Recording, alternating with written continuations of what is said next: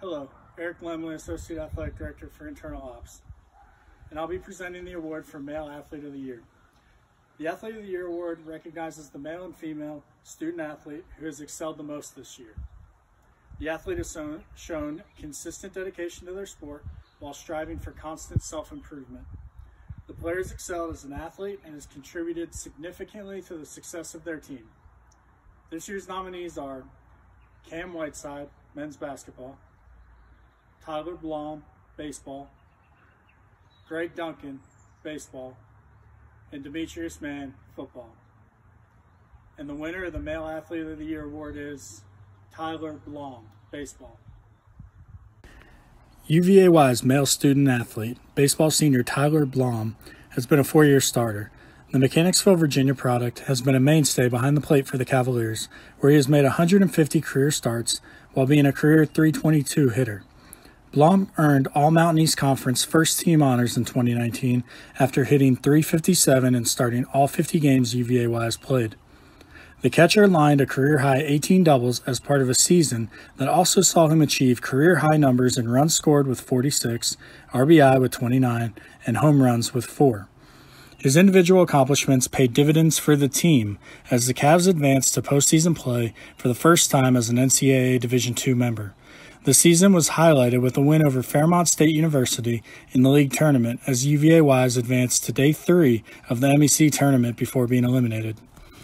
This season, Blaum was in the midst of another impressive campaign before COVID-19 cut the season short.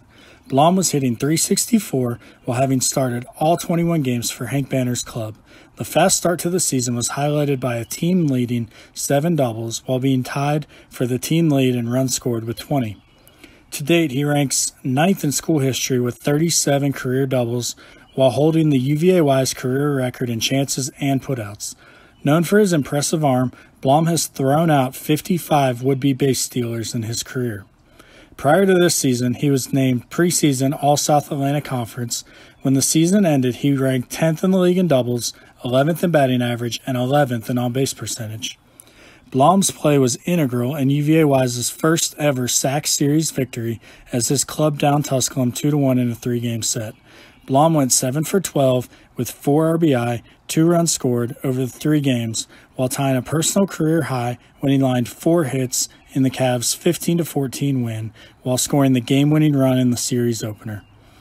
Blaum will have the ability to return to school for his second senior season if he desires due to COVID-19.